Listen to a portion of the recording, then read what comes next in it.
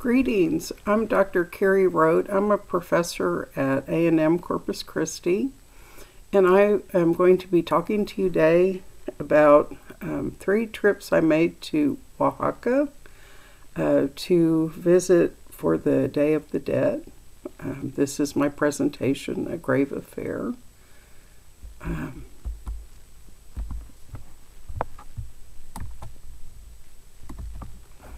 I had the opportunity to make 3 trips to the Day of the Dead.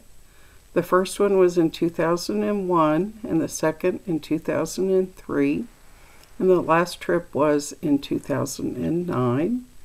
And my opportunities to go to Oaxaca actually started in 1978 when I went on my first trip to Oaxaca with Professor Dr. Robert Mullen, who was at the University of Texas at San Antonio.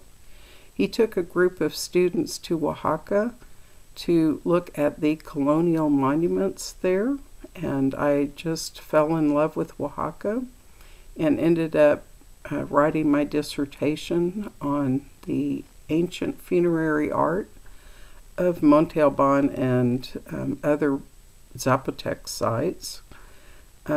For Day of the Dead, my research focused on the city of Oaxaca, which is located in the central area of the state of Oaxaca in the Valley of Oaxaca. So that name you'll hear quite a bit. When I go on trips to Oaxaca, I don't limit myself to looking at art just in the area of the city. One of the sites that we visit is Monte Alban, which I will talk about shortly. At the foot of Monte Alban is the town of Jojocotlan, which you can see right here. And Jojocotlan is actually built on part of the city that was Monte Alban. Monte Alban itself is on a hill, and the city Jojo is down below that. And I'll talk a little bit more about Jojo as we go along, because that was the focus of our research for Day of the Dead. We also traveled to Cuitlapan, Zachila, Yagul, Lambeyeco, Mitla, Hierve el Agua, and then up on the superhighway to Mexico City. In that third arm of the valley, we visited Cuixtlahuaca. Unfortunately, we're going to talk about Day of the Dead, so I won't be able to talk too much about these other places that we went. That'll be something for another time. Oaxaca is a city that is very ancient. It is a city that combines that past of the Zapotecs and the Mixtecs, the 2 people who were living in the Valley of Oaxaca. And then it has a strong colonial presence as well. And then on top of that is the modern.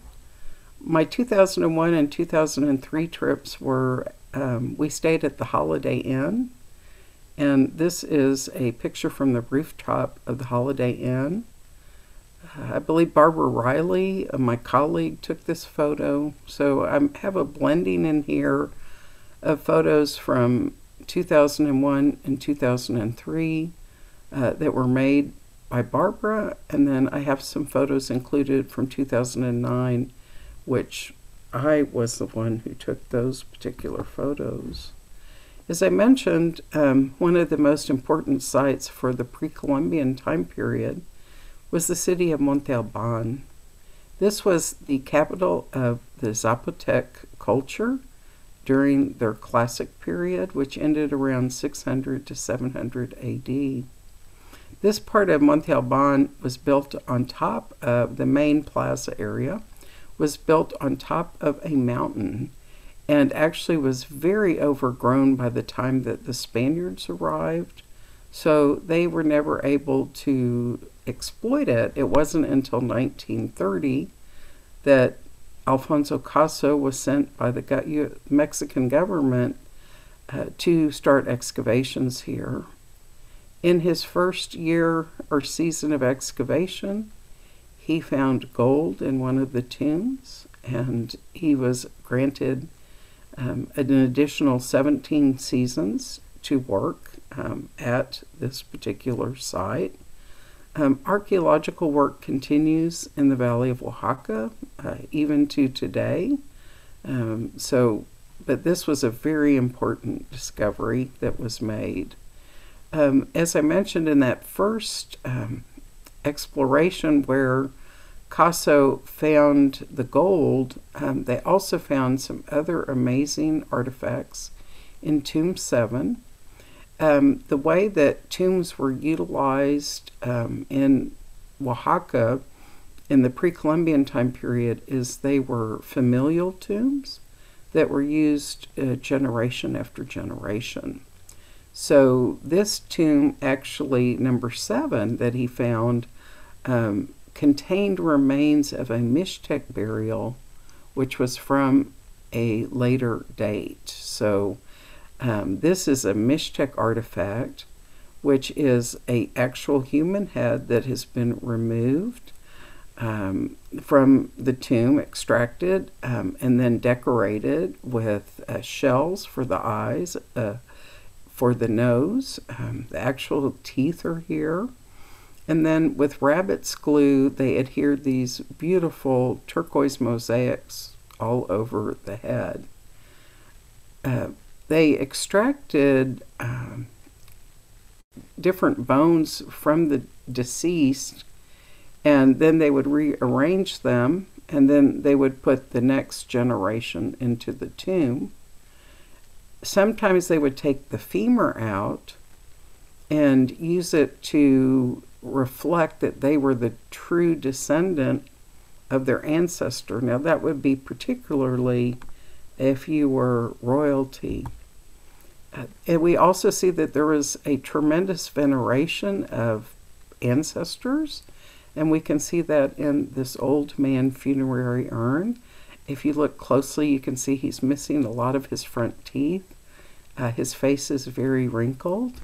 He is presenting an offering, and these are very popular throughout Oaxaca. This is a typical type of urn that we find there, which represents different individuals. And the second layer of history in Oaxaca, of course, is the colonial. And there are a huge number of magnificent churches in Oaxaca and surrounding regions. This is the Church of Santo Domingo, which is a colonial masterpiece. And through this portal on the side, which was a convent, it is now a museum, a Museo Regional de Oaxaca. They also have a huge botanical garden and libraries that are housed here. And when you go into the church, you see the tremendous beauty of the colonial past, the beautiful decorations, and everything is gilded. It's just kind of an astounding place to visit, just with all the glory of the decorations and the marvelous gold glittering all the time. We also were very surprised and excited one year to see these projections that were put up against the side of the Museo Regional entrance. This is showing us the god of the dead, Mictlantecutli, from an ancient Aztec image. So they are kind of showing us origins of the celebration. Our first trip in 2001, and actually I kind of spearheaded these expeditions because I had been to Oaxaca so many times before, and I had a good friend there, Dr. Marcus Winter and his wife Cecily, who Mark is an archaeologist, now retired from the INA, who did a lot of excavations in Oaxaca. One of his assistants, Juan Cruz, was an artist who actually drew pictures of the archaeological ruins, different objects that were found in the archaeological excavations. So even though we have photography, we still have artists who do that traditional type of drawing. Juan Cruz came with us for the weeks in 2001 and 2003 that we were there in Oaxaca. And he told us about the traditions and took us around to see the different aspects of the holiday. This is my research team, Pam Meyer, who is seated on the ground talking to Juan, holding the recorder up. Paula Biedenhorn, who is next to me, and then on the other side of me is Barbara Riley. I'm the only professor still teaching. Both Pam Meyer and Barbara Riley have retired from A&M Corpus Christi. And Paula Biedenhorn went on to Aurora College, but unfortunately she is no longer with us. She died very young. So this is good that I have these pictures of Paula. We also here is showing you a close-up of Dr. Meyer interviewing Juan, who is telling us in English, which he was very well spoken in English, about the holiday. In 2009, I took a group back to Day of the Dead, and this is part of my group, but a very adventurous group of friends who were interested in knowing more about Day of the Dead. The first time we arrived in 2001, we had this little calavera, or kind of homemade calavera, sitting on the dashboard of our taxi, and we took it as a sign that we were going to have a great trip and that we were going to learn a great deal about the Day of the Dead. In our trip, we decided to see all the different aspects of the festival. So the first thing that we did in the early part of the week was to go to watch the preparations in the marketplace. When you go to the market, well, actually, when you just walk down the street in Oaxaca, you see all kinds of different calaveras. You see balloons for the children. Casper the Friendly Ghost is peeking up from here. A little intrusion of American cartoon culture. We also see, for example, going by the Corazon del Pueblo, which is a shop for popular art of Oaxaca. You have this beautiful Calavera Katrina looking out over the balcony at you, inviting you to come in and purchase items in the shop. As you go into the market itself, which you have a picture here from one of the stalls. This is a stall where they have different religious icons, crucifixes, rosaries, so those types of things for purchase. You also go to stall after stall of candles. You'll see later why we need so many candles for Day of the Dead. And while we were going in our first two trips, we also were purchasing items like the candles to help with Juan Cruz's family celebration. So we were wanting to help decorate the grave with the tapetes, and we wanted to help fund the project. Also, you have many people selling copal, incense, which is to me very heavy and hard for me kind of to deal with. But here you can see this vendor who has the copal, and then also the incensarios available for purchase there. And of course, the holiday would not be complete without calaveras, the sugar candy skull version. And these are individual heads that are made out of sugar. And you have a band here where you write your name.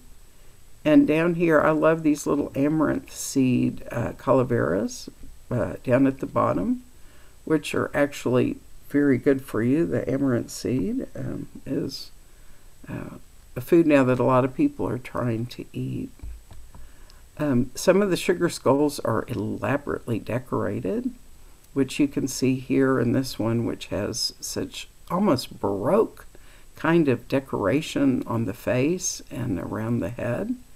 Obviously a princess of some sort that we are looking at.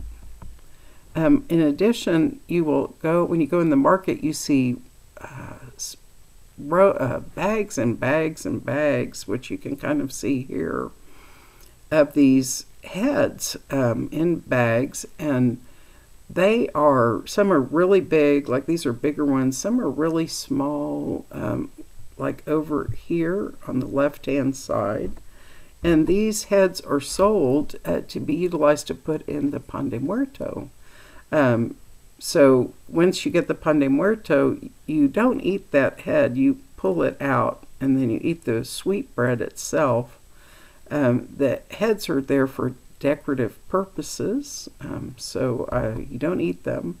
But here you go again, you can see just the beautiful color of all of these different heads. And pan de muerto can be decorated in a variety of ways. Here we are looking at someone who decorated them with icing, putting all kinds of different figures on them. And then we look up at the top, and there are the heads at the very top that you can see. And of course, Day of the Dead would not be complete without hundreds and thousands of flowers. The traditional flowers are the marigolds and coxcomb, which you can see here.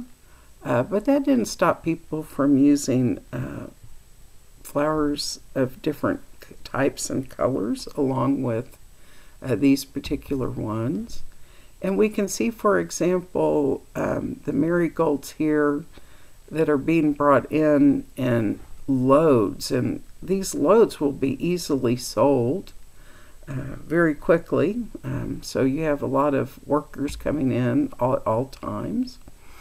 We actually also went to the fields where the flowers are harvested, and we met a couple who invited us to one particular parade in the city of Etla, which was very exciting to be personally invited and treated to that experience. So that's the next phase of what I was going to talk about, the comparsas or parades. These comparsas took place every day that we were there, so they run really throughout the week. And comparsas some are for children and some for adults. Here is a young child kind of dressed more in Halloween costume. We were told not to really encourage that because we were Americans. We oftentimes had little kids approach us and ask us for candy because they knew that was part of the Halloween tradition. And we would tell them, no es Halloween, and es Dia de Muertos. And we didn't give them anything. Maybe some money, but not any candy. We were discouraging that. With the comparsas, you have musicians that go along with them and sing for the parade. And the way that the parade is done is people walk down the street, then they get to a certain spot, and they dance at the corner, at the intersection. They will dance and dance and dance, and then they will walk on. And when they get to the next intersection, they will dance some more. So you can see that here are our revelers here, And of course, then bystanders who are not dressed up are watching the activities taking place. So you have both participants and watchers. In the city of Etla, where we visited for the one particular parade, all of the actors in the parade were male, and they said the reason was because all the women were preparing the food for the Day of the Dead. So there were no women to participate. So the men actually dressed as women and men and enacted the parade. So, and like I said, these took place at nighttime. They took place in the daytime. They were always happening just as a part of the celebration.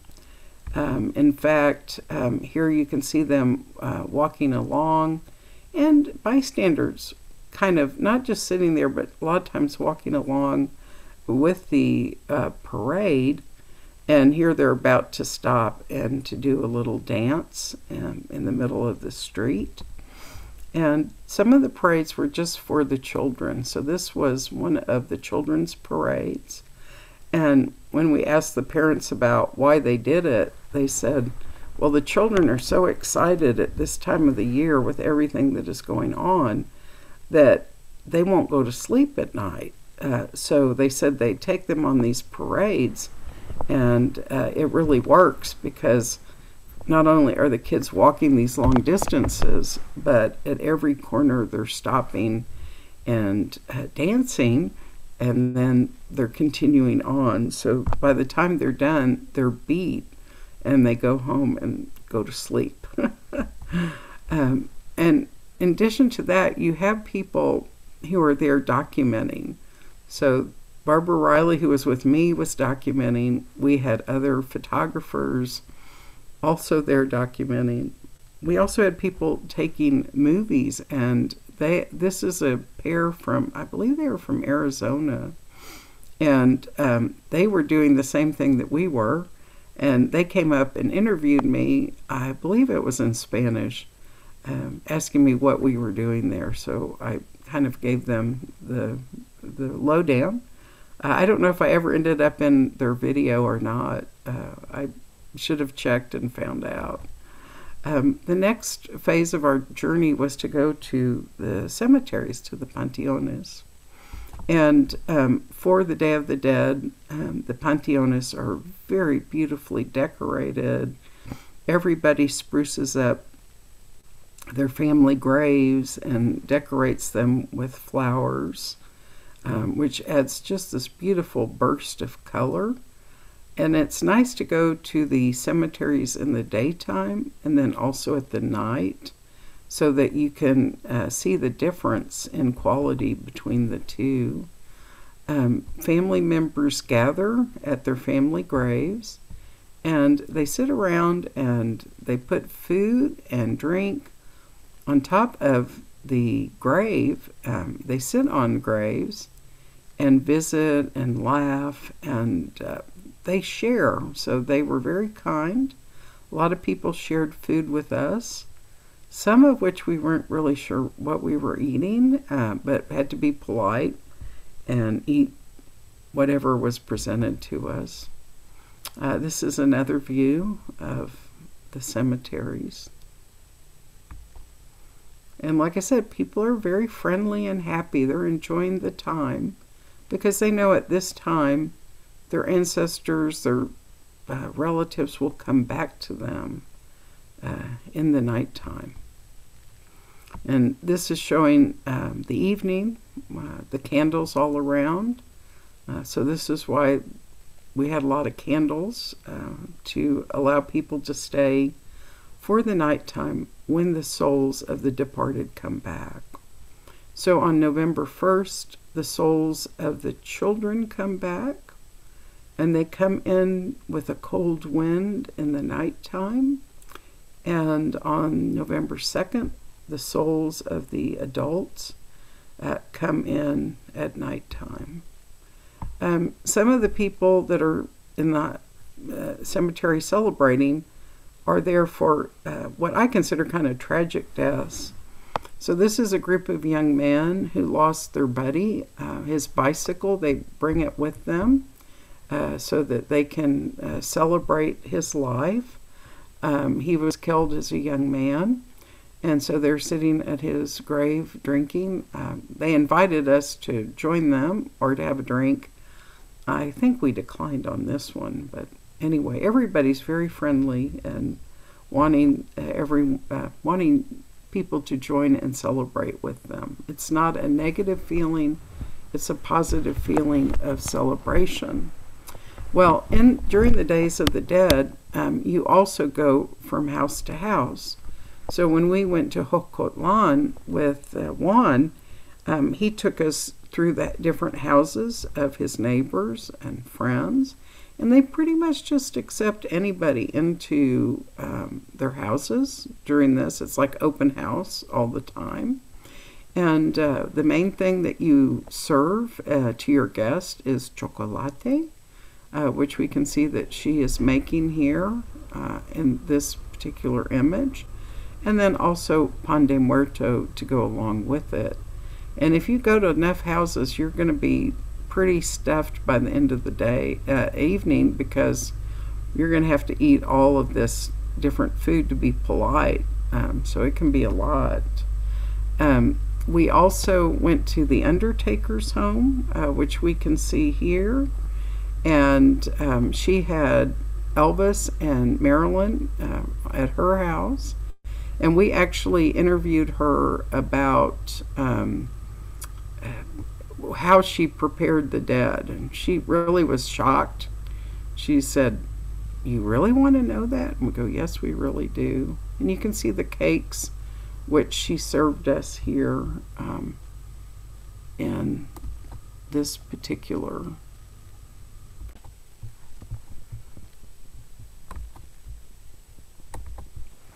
This is a view of Juan Cruz's family's home, just the wall in the living area, where they invited us, and we had dinner as part of the Day of the Dead festival. When you go to Oaxaca, like I said, for the festival, just like any festival, you have a real emphasis on food. The food in Oaxaca is absolutely magnificent. This is just showing you a dinner plate from one of the restaurants there. They have their own unique cuisine, which is, like I said, wonderful. And every restaurant you go to or home, you will have decorations for Day of the Dead. So here's our little calavera buddy at one of our restaurants. The main place where we went in 2001 was to the home of Juan Cruz. And this is Juan's family, who very graciously invited us into their home and allowed us to have the dinner with them for the Day of the Dead. Here are his family members cooking, making food for us over a fire. And they had prepared for days. So it's not just like they made the meal that day, but for days they had been working on the food which they presented to us.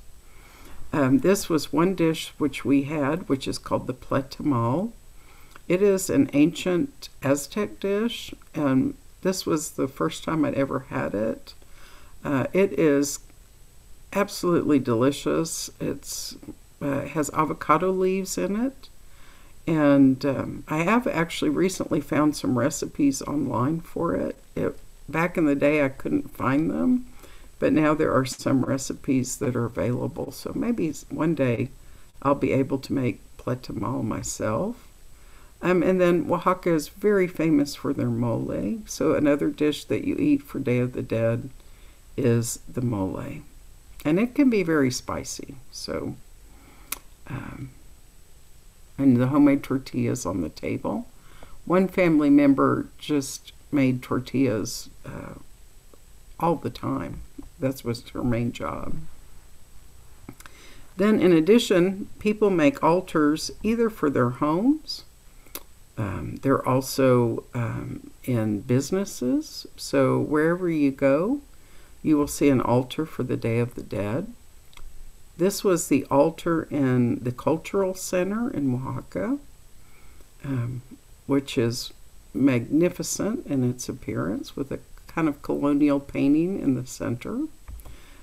We went to the bank to get money, and we found this beautiful altar there, even with the flower petals leading from the doorway to the altar, so we would know where to go.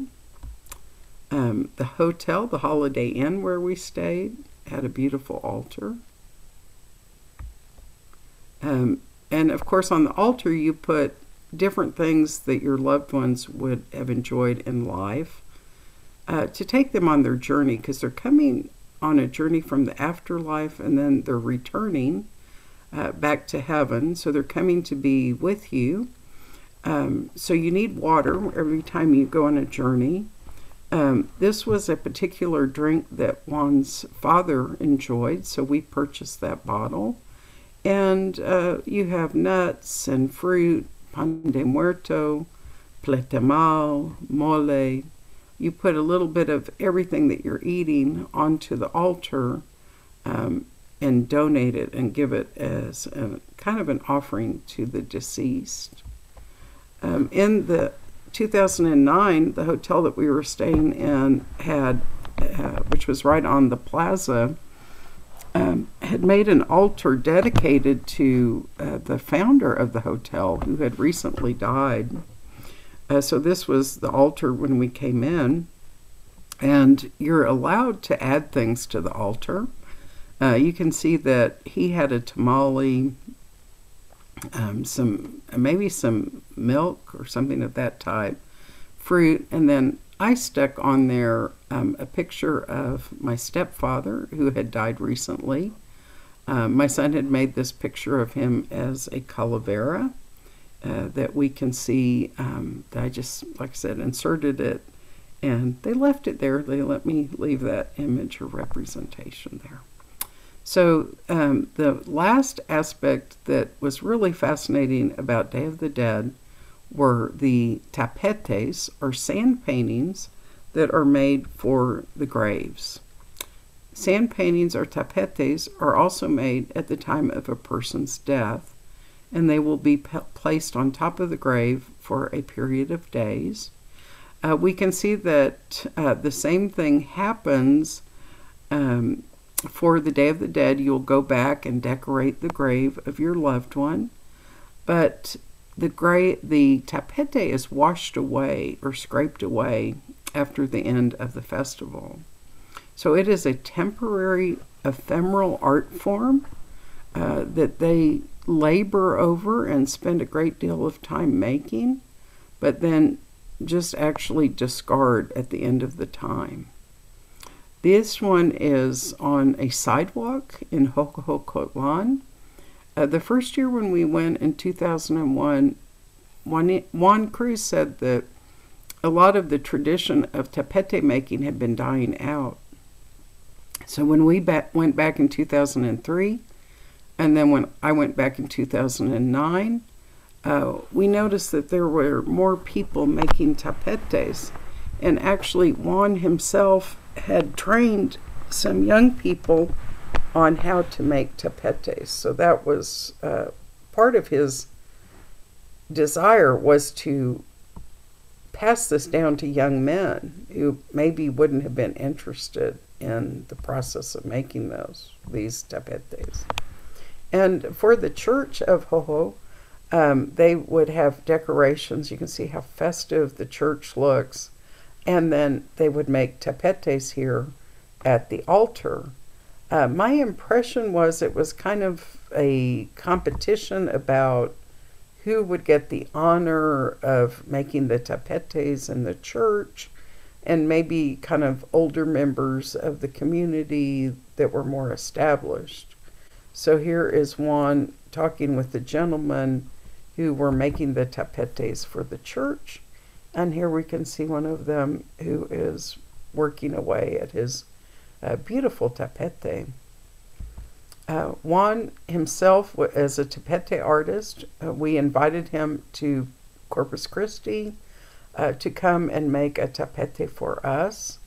He was very excited. He always had wanted to come to the U.S. And this is actually a picture of him. We took him to San Antonio as well. So here he is in San Antonio, beaming on the river walk that he is here with us and able to make a tapete in the United States, which was a dream of his to come here. This is showing one of Juanito's tapetes. This is over the grave of his father. You can see his mother is kneeling down over on the left. This is at the end of the tapete making, and she is adding additional candles to his grave. You can see her here lighting the candles so that people can wander around the grave and see the tapete. And I also got involved in the decoration, not so much in the tapete itself, but in adding the flowers and those other elements, because Juan had spent most of the daytime working on the tapete, and we were exploring Oaxaca while he was doing that. But at night we could come in and help. Some of them are simpler. So this is kind of a tapete for Georgina, really made more out of flowers, a little bit of sand for the calavera, which is at the top, and the flowers around the calavera. Also in Oaxaca, you find different displays in different years of tapetes that change. And so in one year, we saw this tapete. So this is made out of sand, but it is not a flat tapete on the ground. It is a tree of death instead of a tree of life, which is made completely out of sand, the skeletons and the skulls and the branches. And then I love the way they added the marigolds in there to make it a little bit more festive in character. And at the Cathedral of Oaxaca, every year that I've been there, they make these giant tapetes for an artist named Rodolfo Morales. Rodolfo Morales was a very prolific artist in Oaxaca who was internationally known and was very beloved in Oaxaca. So after his death, they began to make sand paintings in front of the cathedral that look like his paintings. So it has images from his artwork. And here we can see skeletons coming up out of the earth. It's like that tree of death, the fact that we have these three-dimensional forms that are emerging. So you can see the bricks around it, which are the bricks that contain the sand, and then the sculptural forms up above that even. So here you can see people walking around and admiring these beautiful creations. And it seemed every year that I went that they made more and more elaborate and more spaces covered with these tapetes, all spreading out towards the Zocalo, as you can see here, and sometimes with the very brilliant colors that Morales used in his paintings, such as this one you can see with the Calavera dog. And like I said, it just seemed like it went on forever. And I can't even imagine how many weeks were involved in making these tremendous creations. And we even have the Calavera artist who is painting the church that we see here. Maybe Morales himself from heaven painting. And as I mentioned, we brought Juan to Corpus Christi, And this is in the Center for the Arts at Texas A&M University Corpus Christi. And Juanito came and made a traditional tapete for us. You can see the size of it. It was quite large. One of my students is there assisting him with the making of the tapete. And other students are sitting there watching the event. He brought his own materials with him. He is there working with one of the stencils that he brought, which were handed down to him from his uncle. And he also brought his own colors, which are here. And when we were working on it, I asked Juan, I said, Juan, would you like me to bring you some lunch from the cafeteria? And he said, oh, no, we can't eat while we were doing this. You see, we have to bend down to make it, so we can't get any food in our stomachs. And also, it's kind of a spiritual thing. We don't eat while we're making a tapete. So, nobody ate. We all just worked all day and helped Juan with his creation. And this is just a close-up view of the head of the Virgin and the beautiful pink roses that we put in. So we went and got real flowers to put into with the tapete. And these are his stencils that he used for tapete making. So he had this as in his home in Oaxaca. He brought some of these very fragile paper, very thin paper stencils with him to Corpus. And here are his black colors, which the black looks like velvet, the way that he mixed it together. But he had bags of every color that he was using.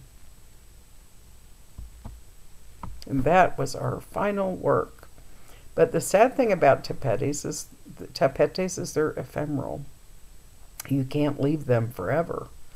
We were told by Juanito that we could leave them for this tapete in place for 3 days, but that at the end of 3 days we had to destroy it.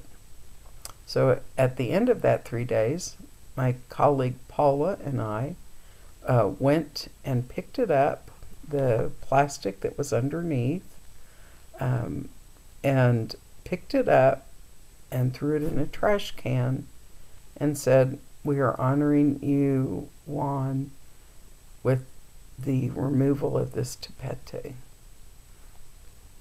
It was very hard and very sad because look how beautiful it is. And that shimmering black background that, like I said, looks like velvet in the way that it is so rich in color. One of our trips, we went to Monte Alban, and they had an altar to some of the archaeologists who had worked there to help to excavate Monte Alban. And we took a group of young kids from the local school in Hohocotlan with us. And Juanito explained to them about their culture. And here you can see me with Juan as he describes and discusses the cultural background with these young children who are very fascinated by their ancestry.